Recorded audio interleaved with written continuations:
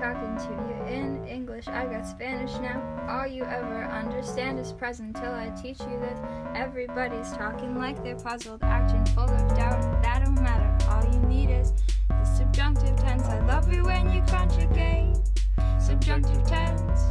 Subjunctive tense. I love it when you conjugate. Subjunctive tense. Subjunctive tense. Don't you know the time it's used? Best believe this acronym. Wedding is all that you need to know.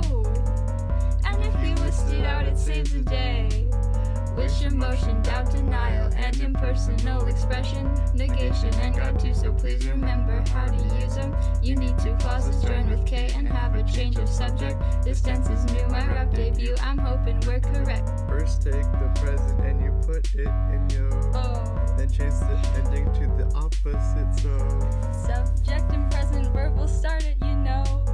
Followed by K, new subject and subjunctive verb, let's go. I ain't talking to you in English, I got Spanish now. All you used to understand was present till I taught you this. Everybody's talking like they puzzled, acting full of doubt. That don't matter, all you need is the subjunctive tense. I love it when you conjugate. Subjunctive tense.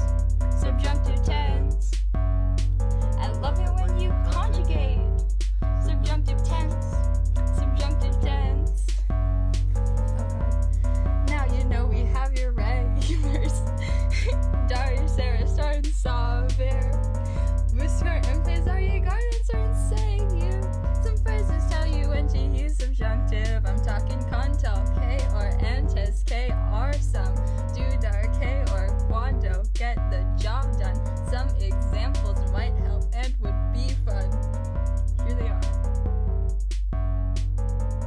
Queremos que nos den algo.